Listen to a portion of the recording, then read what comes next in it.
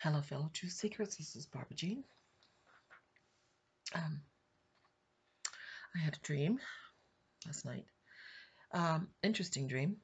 I don't remember most of the details, but there's a couple of details that I do recall, and they had to do with doors and houses. Um, but I have a lot to talk about, and I think I might have to make two videos because it's quite complicated. Um, and I already tried to make a video. It ran on for about 40, 50 minutes, and I still didn't get to half of what I wanted to say. So I'm going to try to, this is my second chance of doing, or second time doing this. So I'm going to try to make it more concise. Writing it down might help, but I don't work that way. I have to think out loud.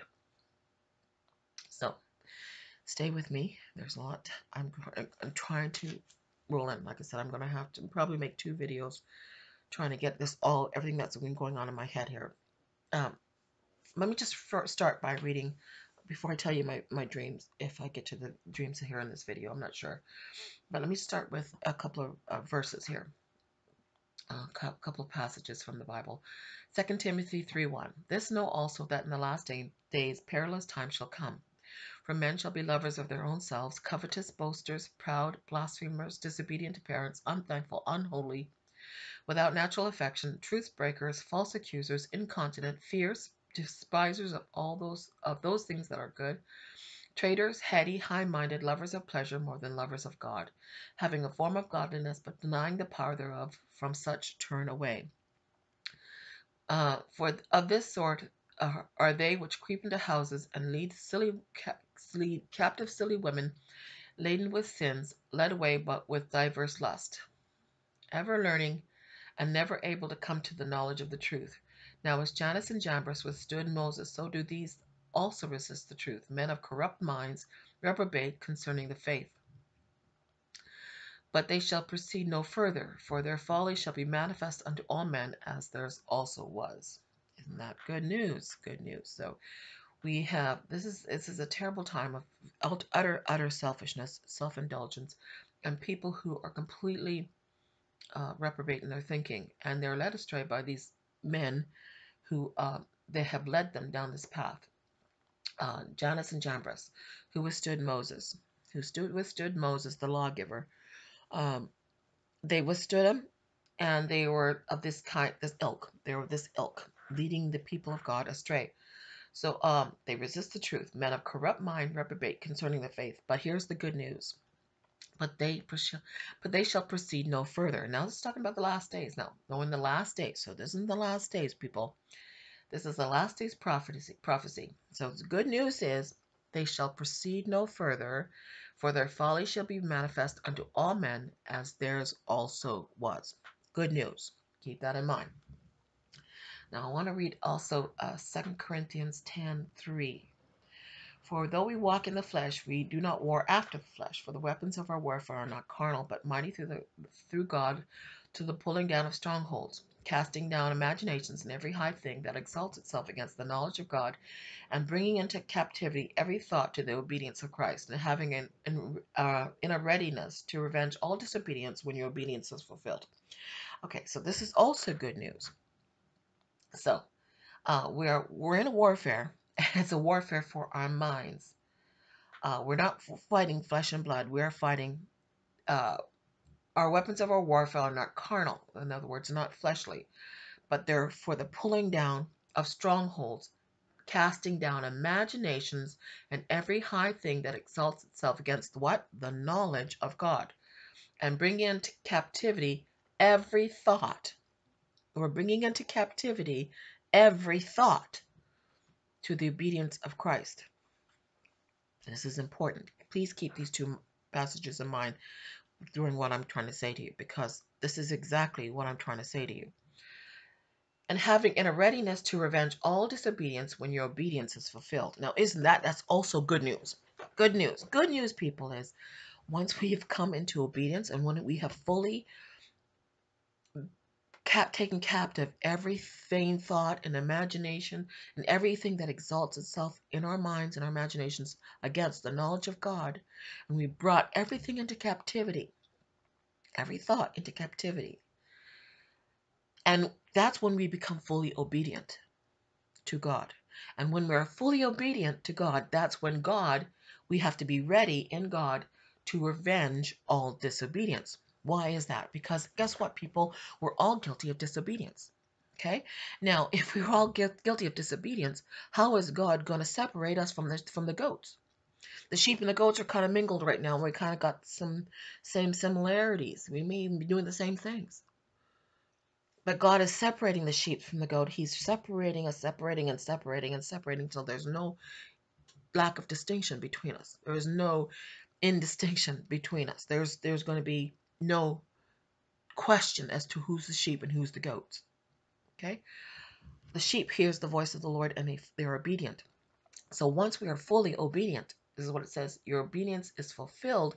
We have to be in readiness to revenge all disobedience. Because while we're still in disobedience, the people of God are still in disobedience, God would be having to discipline all of us. He would have to revenge himself on every last one of us. Every last one of us would be guilty of disobedience. So therefore, God would have to take revenge on all of us. But he doesn't want to do that. He wants to separate his people, those from the obedient to the. So when our obedience is fulfilled and when we've come into full obedience to the Lord, that's when he's going to, with through Christ, have to be in readiness to revenge all disobedience. What? Isn't that interesting? Now, this is interesting. Now, remember my last video, I was talking about how I was going into this cavernous area, in a tavern. It was very dark. It was made of stone. It's cold. It's dark. And there was a room off to my left-hand side I knew I had to go into.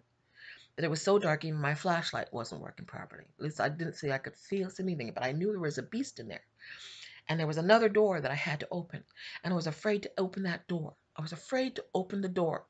But I knew I had to open the door and release the beast. And so when I woke up, I prayed. I asked the Lord to give me courage to see what it was behind that door and open it. Next dream I have, I'm having this dream about dinosaurs, dreaming about reptiles, being chased by raptors and T-Rexes. This went on for quite a long time. Okay, but once they were released into the light and no longer hidden in the dark, I could see what they were and where they were and how they were going to attack.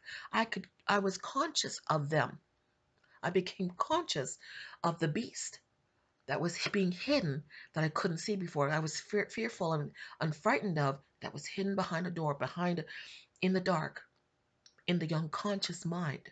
Now, I'm going to read something here. Now, since the Lord showed me that, this whole thing started to snowball in my head. I'm starting to see things. I understand the enmity for the woman more. Makes more sense to me. um, the relational things between men and women, how important it is, and why the reptile brain doesn't accept it and can't accept it. I'm seeing how the unconscious mind, how we've been controlled when we ate that fruit, that seed of Satan, that reptilian DNA went into our system and changed our minds, which is why we're in a battle, as it says here in 2 Corinthians. We're in a battle for our minds, people, and how we have to take captive every thought. And when every thought is in obedience to the Lord Jesus Christ, and we become back to that original state of being in faith to Jesus Christ, and we have conquered the reptile brain, we are then ready to revenge uh, all disobedience, because then we will no longer be part of that system. Now, I'm going to read an article that I found. I was looking for something to read for the reptilian brain. And this is a very interesting article. It was written by Mazastic, Mazzastic, Mazastic. It's their website, www.mazastic.com. Are you behaving like a reptile? Reptile. I'm going to read a few excerpts from here because there's quite a bit here to read, but it's a long article. But it's got a lot of interesting things here to say. I looked up Wikipedia, but I didn't find anything really spoke to me, but this one does. The reptilian brain, lizard behavior in humans. Uh, McLean has shown that the R complex reptilian brain shows an important role in aggressive behavior, territoriality, ritual, and the establishment of social hierarchies.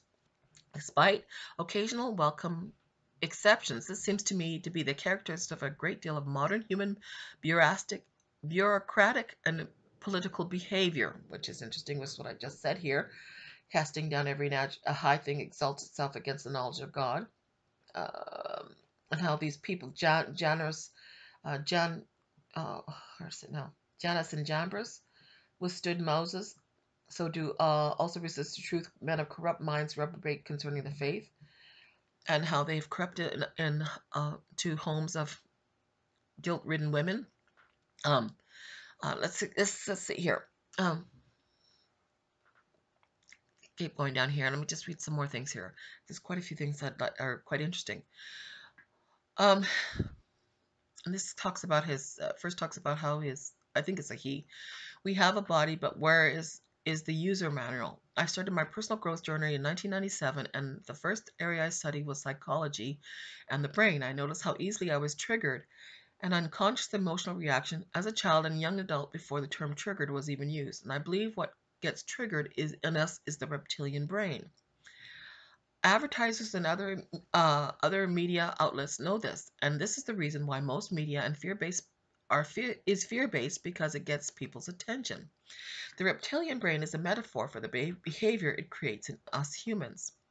What is the reptilian brain? The reptilian brain, serpentine brain, lizard brain, or R complex is known as the oldest part of the brain. I'll use these terms interchangeably throughout the article. They all mean the same thing. The serpentine brain consists of the upper part of the spinal cord and the basal ganglia and the diencephalon and regions of the midbrain, and all of which sits up atop the spinal column like a knob in the middle of our heads. This part of the brain fundamentally influences our behavior and controls body functions required for sustaining life, such as breathing and body temperature. The reptile brain also is where repeating patterns such as rituals, automatic responses, without conscious thought, that's important, without conscious thought. Predictability, fear of losing a job, spouse, home, dying, lack of money and resources, and the unknown are all anxiety and trauma responses. All, and the unknown are all anxiety and trauma responses. I've always admired people who were willing to take leaps of faith and go for it, like quitting a job and moving to another country. Lizard brains often label these people as crazy and unstable. I beg to differ. These people act in spite of their lizard brains, allowing them to experience life as it's meant to be, free and boundless. That's those people of faith. So lizard brains label people of faith as crazy and unstable. Isn't that interesting? But this person who's writing this says that no, they're free and boundless. People who live by faith. Once people are in fear of not surviving, the fear center of the brain takes over, and we are at the mercy of its reaction to perceived threats. The news media targets this part of the brain system by telling us the latest tragedy or economic woes. Many institutions are designed and set up by the reptilian brain. Systems controlled and influenced by the reptilian brain: educational systems, government, military, judicial, religion, and business. When the lizard brain is controlling someone, their behavior can affect other people's brain responses as well. We can be calm and relaxed and collect 1 minute, but if someone is displaying serpentine behaviors while in our presence, it can affect our behaviors as well unless we remain what? Conscious. Unless we remain conscious. So it's talking about the reptiles can control you as long as you're behaving in an unconscious way. But when you become conscious and aware of what's going on around you and other people's behavior, and you become conscious of it, the reptile brain can no longer control you. It's very interesting. This is what the Bible says here is First, Second Corinthians, casting down imaginations and every high thing that exalts itself against the knowledge of God, bringing into captivity every thought to the obedience of Christ, becoming conscious. The desire to control, whether it be in relationships, circumstances, or in life in general, is a primary trait of the reptilian brain in action. We often call these people displaying this behavior control freaks, and freak like is what they appear to be. Hmm. Have you ever been so stressed that you began holding your head in with both hands for fear that your brain is going to explode? If so, it is your reptilian brain that is trying to get under control. You are trying to get under control. So if you're putting your hand like it's because you're trying to control the reptile brain. That's what it says. This in this article. Now this is interesting too. List of 25 reptilian brain characteristics: territoriality, a hierarchy. Number two, a hierarchical structure of power, control, ownership, wars, jealousy, anger, fear, hostility, worry, stuck or frozen with fear, addictions, anxiety, aggressiveness, conflict, extreme behavior, competitiveness, cold-blooded, dog eat dog beliefs, might is right and survival of the fittest, OCD, hoarding, looting, superstitions, deceptions, fight or flight responses or freeze, obesity from fear of lack of food, food scarcity, daily rituals, ceremonial reenactments. So that would be religion. So religious actions. Um, isn't this interesting? I don't know if you noticed that none of these are actually the characteristics of God. There's none of these. These are actually the opposites of everything that God is. God is love. God is love. And when you read 1 Corinthians 13, none of these things show up there. Perfect love casts out fear. God is a God of peace and love. And he's generous and he gives and he shares and none of these things here. Every last one of these things here is opposite of what our God is. Every last one. The reptilian brain has the capacity to overpower the ability to have common rational thought, losing our heads. These traits all stem from the belief of not enough or lack of mentality. It's all about survival when it comes to the reptilian brain. Emotional responses based on the fear of not surviving is why the marketers and news outlets always use fear to get you to watch or buy their products. Power, status, reputation, basically the sense of self. The reptilian brain doesn't like change or new viewpoints. That is why it seems near impossible to enact any real difference as far as politics goes. The reptilian brain fears change, and any real change as far as policy can be a real nightmare to get enacted. News views in science, politics, religion, education, medicine, and the reptilian brain sees this as a threat and will always defend itself. Consciousness always wins in the long run, but not without taking out a few casualties. The reptilian brain doesn't know the difference between real and imagined, and its thoughts about events are just as real as the real thing. Anxiety is a state caused by the reptilian brain, even when nothing is happening that should cause us to feel anxious. There's a gnawing away in the belly that something bad is going to happen. By the way, the reptilian brain doesn't like surprises either. Now, this is interesting because in my last video, I had to delete it because it was too long and it was getting out of control. I brought up something that had to do with the stomach. And I had this feeling I had in my stomach. God had a few days ago gave me this funny feeling in my stomach, and I'll talk to you about that in a second here as soon as I finish this article. And it has to do with the Church of Pergamos. Now, I'm just going to keep going. So just to read that one little sentence again. There's a gnawing away in the belly that something bad is going to happen. By the way, the reptilian brain doesn't like surprises either. Okay, I want to go down. You can read the rest, some of this yourself. Talks about survival. How to overcome. Let's go down to how to overcome the reptilian brain. Consciousness is the only way to be free from the effects of the reptilian brain. That means knowing the difference between real and imagined. The imagination is a beautiful tool, but can also create doomsday scenarios in your mind. Casting down imaginations and every high thing that exalts itself against the knowledge of God and bringing into captivity every thought to the obedience of Christ. So, consciousness is the only way to be free from the effects of the reptilian brain. That means knowing the difference between real and imagined. The imagination is a beautiful tool, but can also create doomsday scenarios in your mind.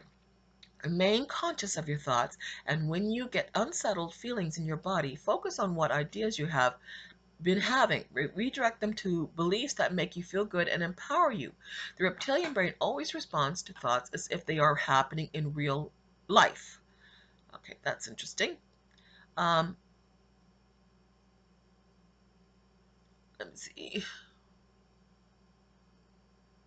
if I can go down to why am I telling you this? Um, Something here. I'm gonna wonder if I should keep going or just stop here. This person is trying to tell us that we can have control over it. Seth Godin, The Lizard Brain. Okay, this I want to read this little bit here too. It says Seth Godin. This is written by Seth Godin. A little something. I'm just going to read a couple of things from here.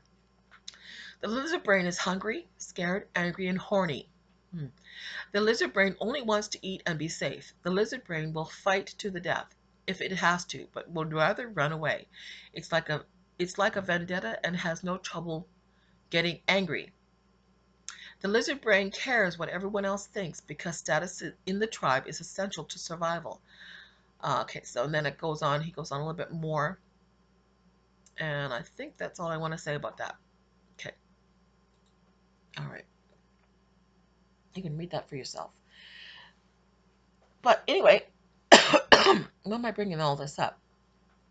Because, like I said, this dream I had about opening the door, opening a door. The Church of Philadelphia is about opening doors, going into those hidden mysteries, those hidden places that you're not really wanting to go. Those hidden places that you don't want to think about, those hidden mysteries of God that are scary, places that are scary, but having the courage to do it because you're walking with Christ. Christ and the Holy Spirit gives you the courage to go to those places that are scary and hard to face. So I opened the door, out comes these dinosaurs, out come the reptiles. I'm seeing the reptiles, okay? They're chasing me around. They're chasing us around. And this is what's got control of our minds, the imagination of the danger of them, the imagination of um, their fierceness, the imagination of what they can do to us if we let them go, imagination of all the imagination, the fear of them had more control of you when you just imagine what they can do to you than what they can actually do to you. You know what I'm saying? Our imagination is that strong. And the reptile, that's what the Lord was saying. He was releasing those thoughts. He's releasing we are becoming conscious. We're becoming conscious of the reptiles and those people, the Januses and the Jambers of this world, who have controlled us through our vain imaginations because of our guilt-ridden minds, have gotten control of us. They've come into our houses and got control of our minds because of our guilt and our guilt-ridden minds. And they know exactly how to control us. Okay? Now, um, this is all so interesting. I'm just amazed by what the Lord is showing me here. So, anyway, a few days ago, I had this. I've been praying for a long, long time, many years now, about my weight. Okay, obvious. I'm huge. I'm massive. I didn't always have a problem with my weight. I didn't. I was once very slender. Everyone used to say I had a lovely figure. Um, I couldn't see it, but they all, my family and friends always said I had a lovely figure, which okay was new to me. But nonetheless, that was beside the point. There was times when I was quite comfortably. I mean, being a heavy boned person, my weight was always higher than my little tiny boned friends who would always be under a certain weight, and I would feel like, oh, maybe I should be that weight too. So I would try to get down to that weight, and of course I couldn't sustain it until I started this roller coaster thing of go up and down and up and down and up and down and up and down. And there were times when I was really underweight. I should have been a lot bigger than I was, or at least weight wise. And so I became this roller coaster thing started happening in my head. I couldn't get down to this weight, and I don't know, I wasn't I wasn't good like them, or I wasn't as attractive as other people because I wasn't down to a certain weight. Now that was just the beginning. Okay, now I started in this um I started to gain weight, but I was always faithful about exercising. I used to exercise, and it was just walking my dog up and down all over the neighbors, up and down the hills, and And I'd walk him for an hour, maybe longer, sometimes shorter, but usually about an hour, almost every day I'd walk the dog. And um, so I was used to exercise. I enjoyed long hikes. I enjoyed walking. I enjoyed doing my aerobics. I was always conscious of health, and I usually ate pretty good. I mean, I had moments when I binged like everybody else, overate. They did this, but it wasn't really a problem until about 10 years ago. It's only 10 years ago when all this stuff started happening. I started to eat more than I should. Okay, eat things I probably shouldn't, and so that helped the problem that, of course, that I'm seeing now. But also, what happened was my legs started to do some very strange things. My legs swelled up, my feet swelled up, everything went wrong. Started having all kinds of strange things happen to me. And anyway, but this, why am I telling you all this? I'm telling you this because I've been praying about this for years. Now, this started back in my 20s. I was praying about my weight, praying all the way back about my weight and how I really want to be motivated to exercise and eat better. And okay, and I didn't, like I said, I didn't really have a problem with it until about 10 years ago, when suddenly the Lord gave me this prophetic ministry, and now I'm full of fears and anxieties. Um, I started, like I said, I went from this place. I was like so happy to know that Jesus had come into my life. Jesus was there. I could feel his presence. I knew he was there. He's practically tangible.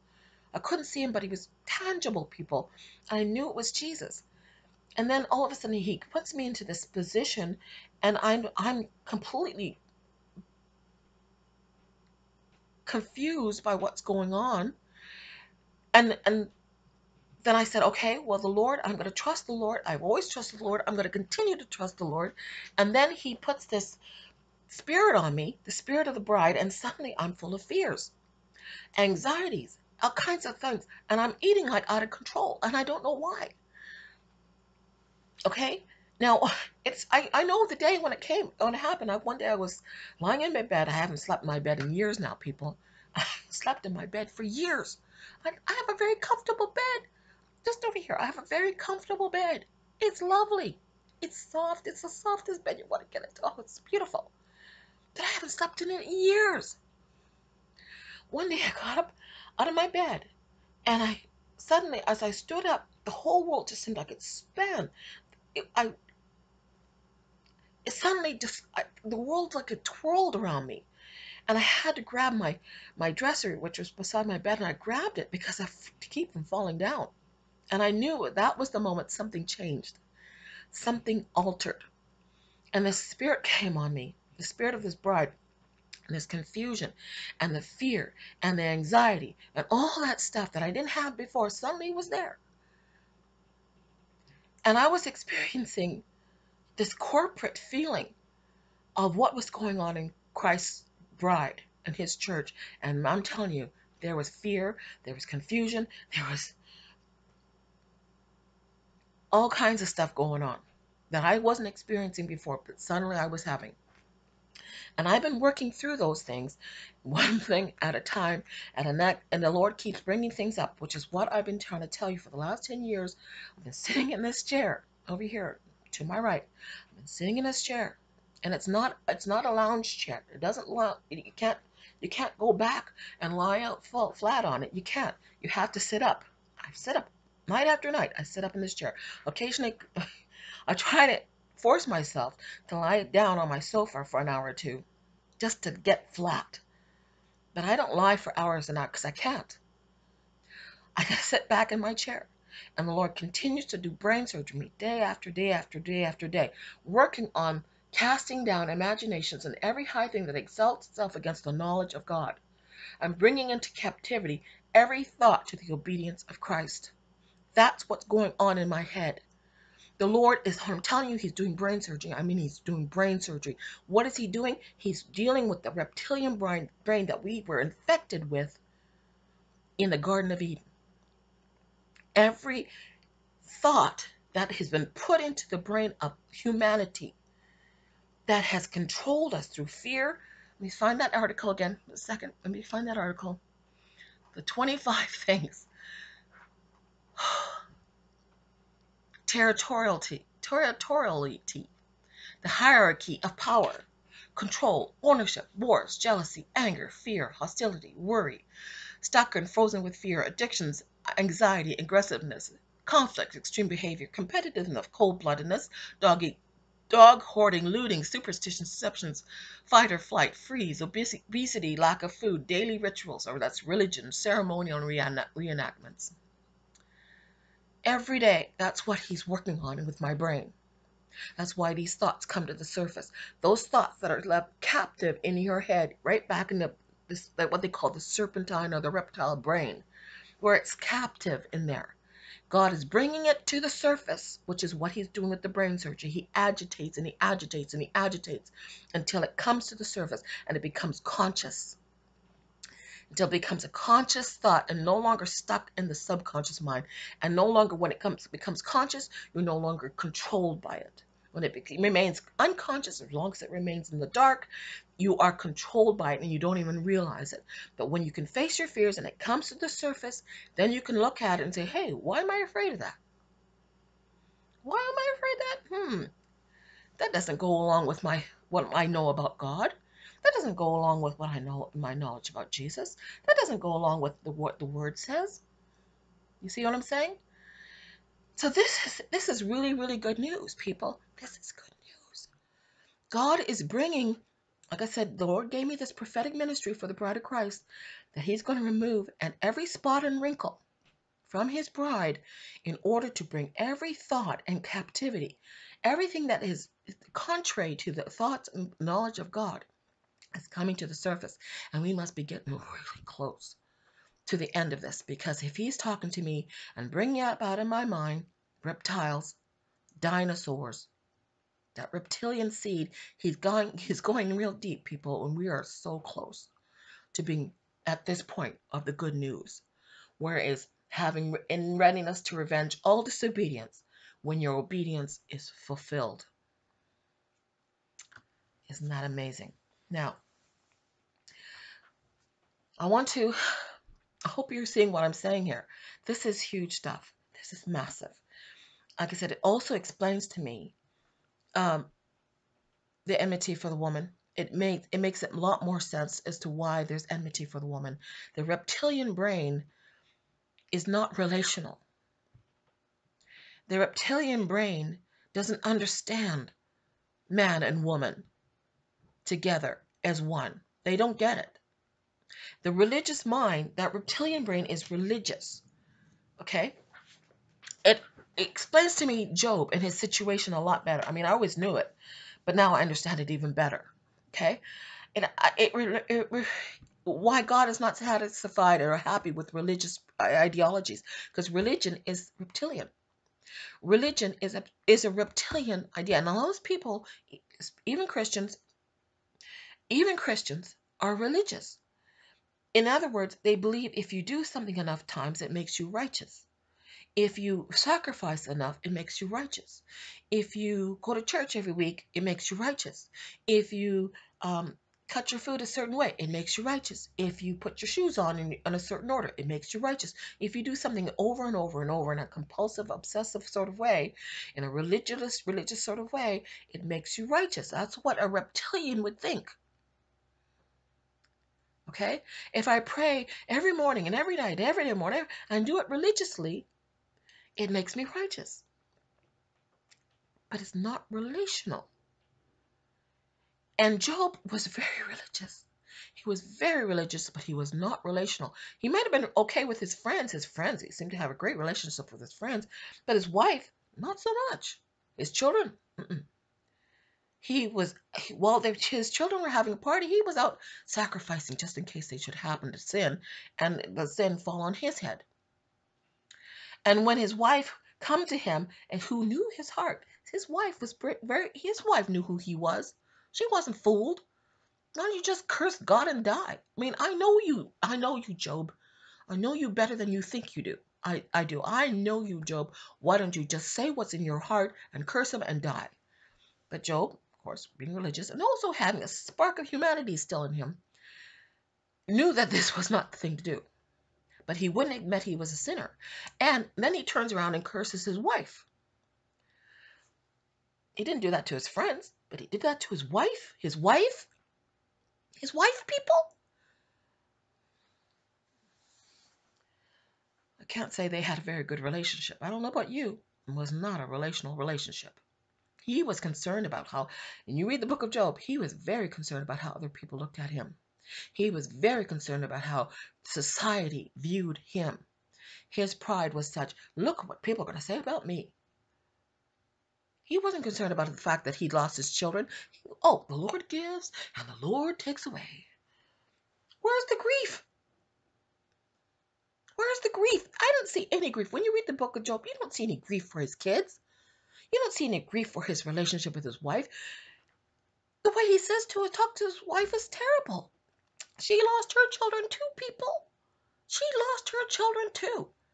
She was in grief. She was in mourning. She was in pain. Get away from me, you stupid woman. What? No. By the end of that book, God is revealing to Job seriously what his problem was. The reptilian brain. The seed of Satan. It was there, people. And it's in every last one of us. Every last Christian on this planet, in person on this planet, is infected with that same seed. And God, everything that's in that list of everything that says what a reptilian does and what they're concerned with is the opposite of our God. God is love. He is not reptilian in any way of his thinking. And that's what God is taking us back. And he removes the last little bit of that seed of Satan from our minds. We will be like him too. And we will go back to being like God, which we were in the beginning when we were created in the image of God, male and female. We were created in the image of God, male and female. We were created to be like God in the beginning. And when we disobeyed and we took that seed of Satan in us, we got that reptilian brain stuck in us, it changed our minds. And there's more people on this earth who are more affected than others. The Christians have an advantage because when we give our lives to Jesus Christ, he begins the process of removing the reptilian seed. Now, when you are born again, when you're baptized, that's a different thing altogether as well. Doesn't mean that you're perfect, but it means that God starts the process of sanctification and removing that all those fears, the anxiety, the anger, the hurt, all that stuff starts to come to the surface. That's what God's doing. He's trying to remove it from us and bring it to the surface. That's what those anxieties and funny feelings are. Now, a few days ago, I had a very funny thing happen. I was sitting in my chair, and I heard this. I was in that subconscious mind that you're mostly asleep or half asleep and half conscious, half asleep, half conscious, that kind of REM state. And I heard this bring. It was just like bring, like you hear when you're getting a message on your computer or on your phone when someone's sending you an email. You're getting a message from in your Hotmail or whatever it is that you have. You're getting a message and you get that bring. That's what I heard. Sitting in my chair. Bring. And I knew I was getting a message. And what affected me immediately was my stomach.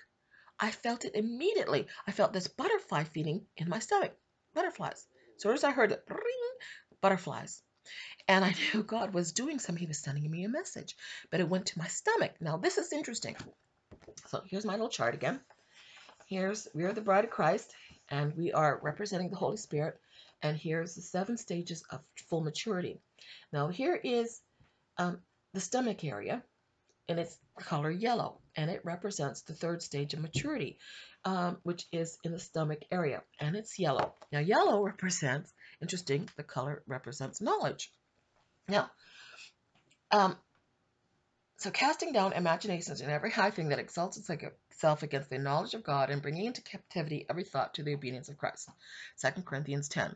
Now, I want to go to Revelation chapter 2, the church of Pergamos, which is the church, the 3rd church, which is represented here with the yellow. This is Ephesus. This is Thyatira. This is Ephesus. This is Sardis. This is Pergamos, Thyatira, Smyrna. Is it Smyrna? I always get Sardis. Smyrna. This is Smyrna.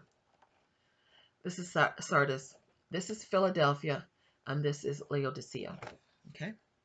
So there's stages of growth and maturity in the body of Christ. And this represents the energy centers of the body. And so here we have here, this is the stomach area. The stomach is a very, very strong energy center. Of course, it's where we process our food. And eat food, it goes in our mouth, goes to our stomach. And it sits there for quite a while in the stomach.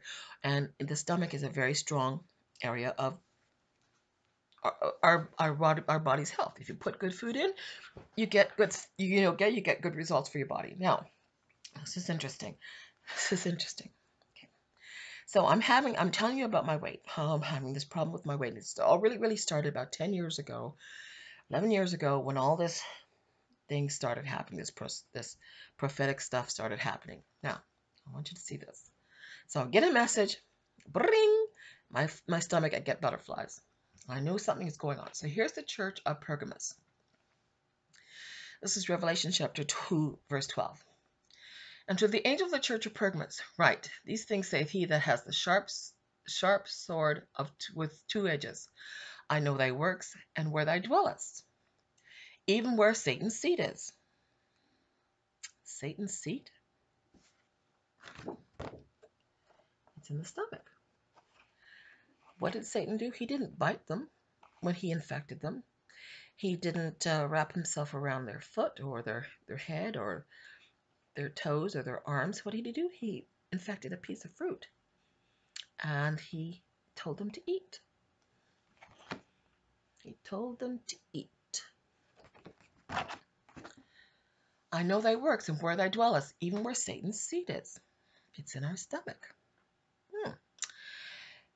And thou holdest fast thy name and thou holdest fast my name and hast not denied my faith. Even in those days where Antipas was my faithful martyr, who was slain among you, where Satan dwells.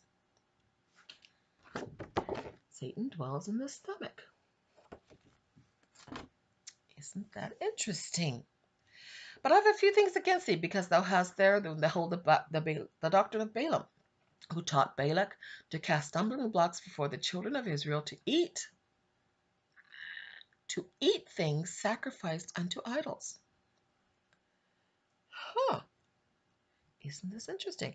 This is the compromised church. This is the church that has mixed paganism with Christianity. This is the pagan church, okay? And this is very interesting if you think about it, where Satan dwells. So they have also false prophets. That would be the Janneses and the Jambres of this world. The Janneses and the Jambres dwell here. But they ask them to eat things sacrificed to idols, to commit fornication. So hast thou also them that hold the doctrine of Nicolaitans, which things I hate. That's the doctrine of child abuse. Repent. Change your mind. Remove that serpent seed from your thinking. Or else I will come unto thee quickly and fight against them with the sword of my mouth. It's the same sword he was mentioning in the beginning. He that hath an ear, let him hear what the Spirit saith unto the churches. To him that overcometh will I give what? I will give to eat of the hidden manna, and will give him a white stone, and in the stone a new name written, which no man knoweth, save he that receives it. What? It's a message. What? The Lord is so amazing. I'm just thinking this. He's sending them a message. To him that overcometh will I give to eat. Oh my gosh. The hidden manna, and will give him a white stone, and the stone a new name, which written no man knoweth save he that receives it. So they're going to get a message. He will give them something to eat, true food, untainted food, heavenly food because they've been removed, that's been taken over, where Satan is no longer dwelling in that place. Even though they were living in that area where Satan dwells, Satan no longer dwells in there. And the hidden things that they've eaten will no longer affect their stomach. And I got a message. Bring! And I felt my stomach tingle. I got a message. He's given me hidden manna. And he's not only just given me hidden manna, he's given me a new name. He's given me a new name. He's given us a new name. Now, this is. Wait till you hear this. Oh, I'm so excited. Can you tell?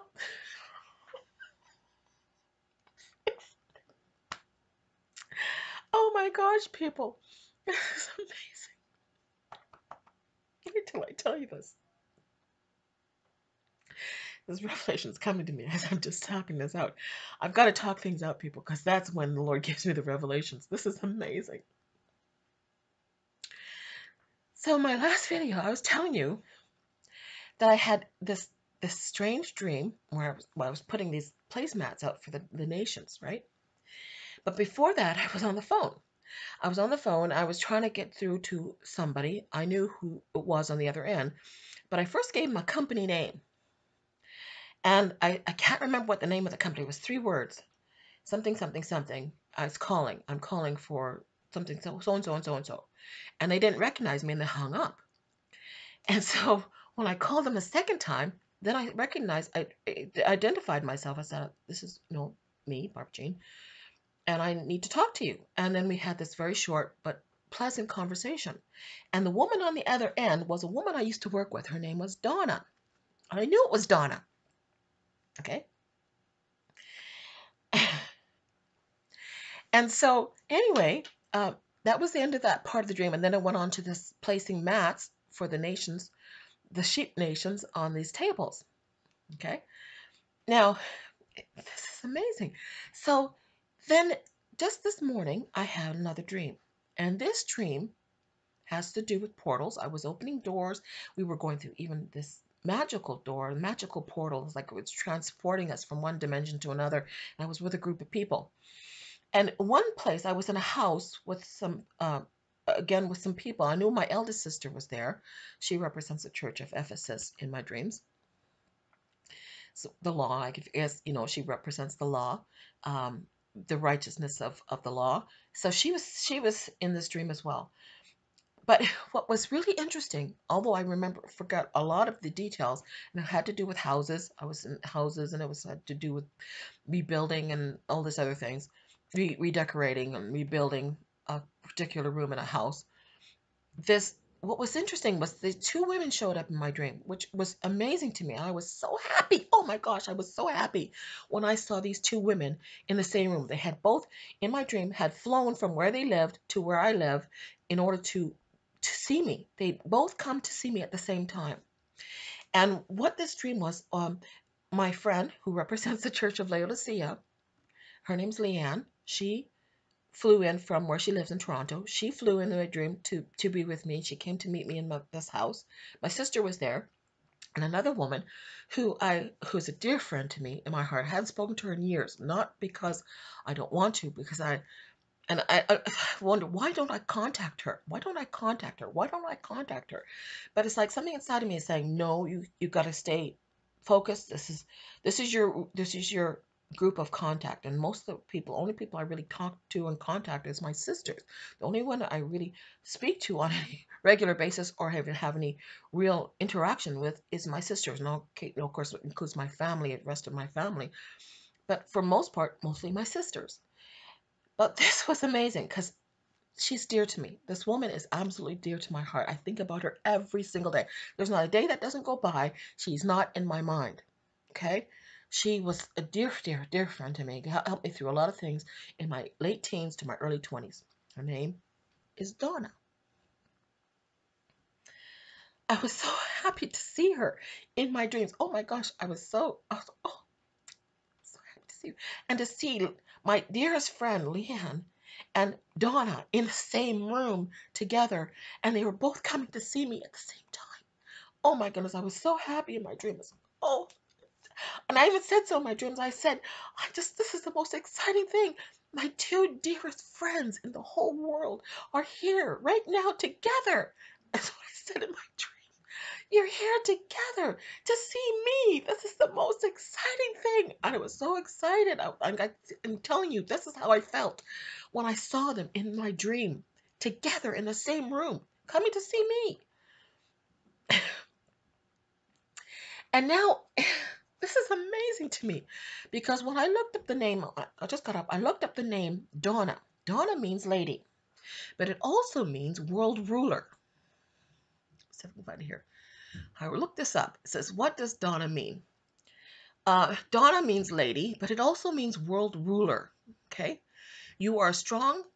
You are strong in material matters, determined and stubborn. You have good business ability. You are a good worker, steady, practical, and a builder who takes responsibility well. These qualities may bring you to a position of authority and power. You are a doer, down to earth, serious minded, reliable, and self disciplined, and have good power of concentration. You are frank, methodical, and believe in law, system, and order. Creative and outgoing, you will always look or you're always looking for an opportunity to show your abilities, especially before audiences. You are very flexible and like to feel appreciated. You are looking for a chance to mix with others sociably and to communicate with ideas. You like to talk and can relate easily to different cultures and concepts. The biggest challenge for you is uncertainty. Okay, so I think all I need to say about that. But what I'm saying is, the Lord gave me this prophetic ministry. And what he's saying is that we've just crossed a hurdle. We've just defeated the enemy on another level. We have, uh, we've become powerful. We've become a lady. That's what Donna means. And when I think of this woman, my friend Donna, who I adore, I just love her so much. And I, one of these days, I'm going to call her, be back in contact with her. And I'm going to let her know she's been on my mind every single day. I've never stopped thinking about her, ever. But when I think of her, that's what I just read to you. That's her. That's Donna. She is the most ladylike lady I've ever met. She is just a wonderful person. And when I saw her in the room with my friend, my other dearest friend in the world, in the same room together to see me, I knew God was sending me a message. He's sending his bride a message. He's sending us a message. That's what the butterfly, the bring and the message was. He's sending us a message. We've become a lady. We've become a world ruler. We have crossed into a new dimension. We have overcome the reptilian brain that Satan's trying to keep us under this reptilian brain thinking. That's his thinking. We have overcome it. Oh my gosh, this is amazing stuff, people. Oh, this is amazing. We have overcome. And you know what's really strange? Not strange, but wonderful. The last couple of days, since this all started happening, I felt different. I'm feeling different about food. All of a sudden, food doesn't seem to be this compulsion to me.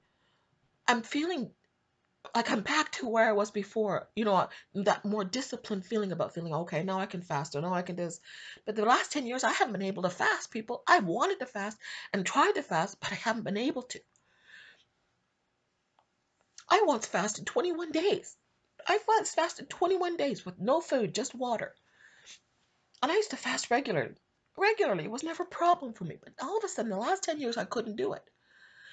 It's like something's changed. He's sending us a message, people. He's sending us a message. We're overcoming this area. Oh my gosh. This is so amazing. I'm just overwhelmed. Um, wow. I didn't expect this to go there.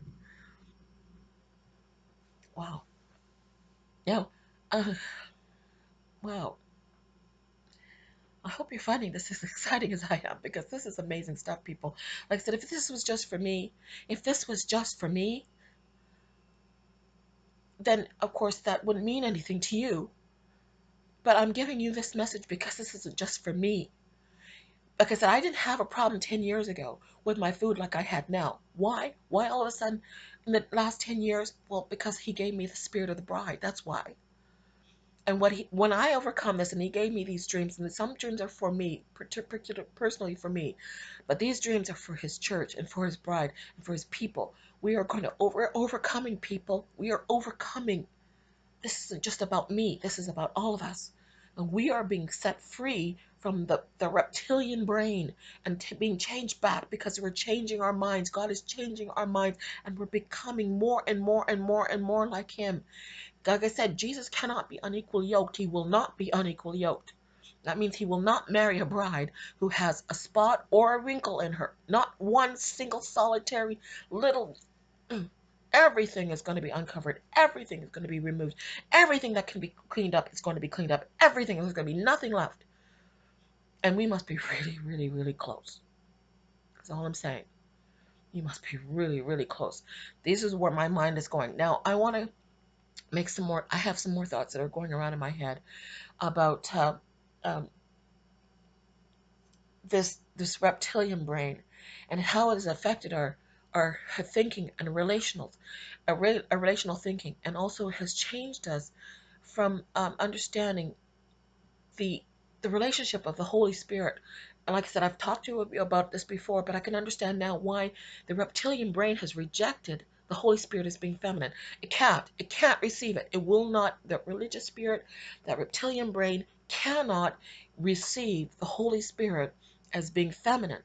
But unfortunately for Christians, if you or anybody who cannot understand the Holy Spirit being feminine, you can never be truly free, because the spirit of freedom is, we've got to set the woman free from from her captivity. You've got to, in order to be fully free, you've got to do that. But that's for another video. But I'm just telling you that now I'm beginning to understand why not everyone's going to be able to leave the matrix. Only a few people are going to be able to leave the matrix, even Christians. And I'm not saying that they will never fully understand or fully come to some conclusions when they get to heaven, when it's fully everything is exposed. But if you can't receive what you know, the knowledge of it here on earth, you're never going to be able to, you're not going to be rewarded for it. What you do on here on earth, you're going to be rewarded for in heaven. But once you're in heaven and you haven't dealt with it down here on earth, you're not going to be rewarded for it in heaven. I mean, in other words, you're not going to be given credit for it.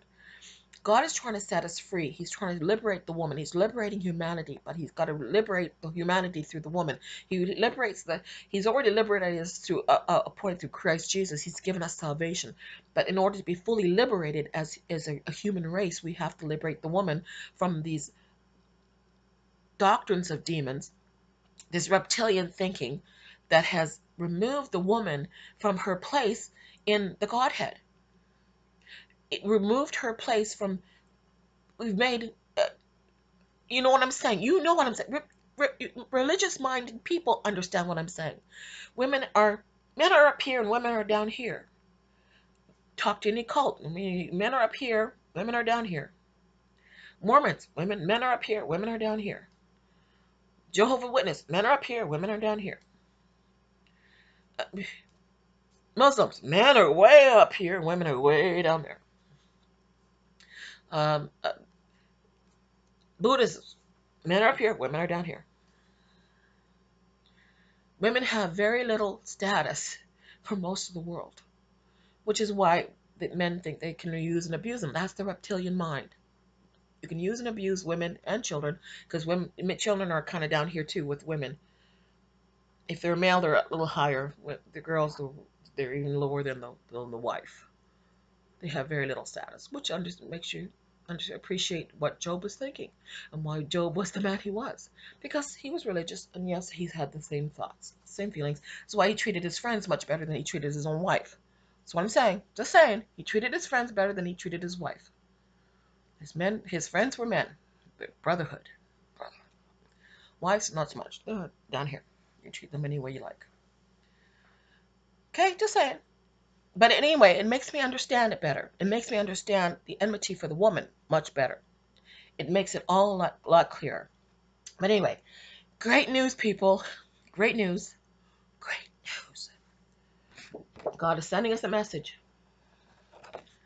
and we're being set free. Isn't that amazing? And he's giving us the title of Donna, ladies. We're ladies now. We're no longer controlled, manipulated, nothings. We are now given power and authority, and that's amazing stuff. So, anyway, good news for the church. And if you haven't given your life to Jesus Christ, there's still opportunity while the church is still here. So, and be part of this wonderful new day, incredible new day. Nothing's ever going to be the same again, people. Nothing's ever changed. People want, I know that a lot of church want to go back to the way they were. They want, let's go back. We're okay. We were okay 10 years ago. We were okay 5 years ago. We were okay 2 years ago. Let's just go back. Let's not worry about the future. Let's not do something new. No, we can't go back, people. There's no going back. No going back. The world's changing. We're changing. Life is changing, and it's no going back. And when we go forward, it'll only get better. You think that's the reptilian brain trying to protect itself over there. That's the fear thing going, no, we like the status quo. We like we like the way we think. We like all that stuff. No, that's not happening again. I'm telling you right now, it's not happening because the bride ain't gonna put up with it. Okay? That's gotta change. It's all changing. It's not going back. We're not going back there. It's not the way it is. Okay, it's the same. But while we still are here, and you're given the opportunity for salvation, I would suggest you do what Jesus Christ tells you to do. And that is be baptized. Repent and be baptized. Change your mind. Change your mind and be baptized. The coming of the Holy Spirit. That's why I want to talk about, too, the indwelling of the Holy Spirit and why it's such a threat to men that the Holy Spirit is feminine. But I'll save that for my next. I'll save that for my next video because that's another thing I'm thinking about. Is why are men so threatened by the fact that the Holy Spirit is feminine? And there's a good reason for it, and that's reptilian as well. But let's just go back to what Jesus said, or Peter said, to the people who wanted to find out what to do about the fact that they had crucified the Lord Savior. And this is what Peter said. They were pricked in their hearts, and said unto Peter and to the rest of the apostles, Men and brethren, what shall we do? And Peter said unto them, Repent, change your mind, and be baptized, every one of you, in the name of Jesus, for the remission of sin, and you shall receive the gift of the Holy Ghost. For the promise is unto you, and to your children, and to all that are far off, even as many as our Lord God shall call. And with many other words he testified and exhort, saying, Save yourself from this untoward generation. Then they that gladly received his word were baptized, and the same day were added unto them about 3,000 souls. So this is a promise, people. It's a promise. You shall be saved if you are obedient to Christ Jesus and do what he tells you to do. And then you receive the gift of the Holy Spirit. And the Holy Spirit begins the process of sanctification. Okay? Changing your mind. So I will talk to you in my next video. And yeah, I will leave it at this. God bless and have a great day.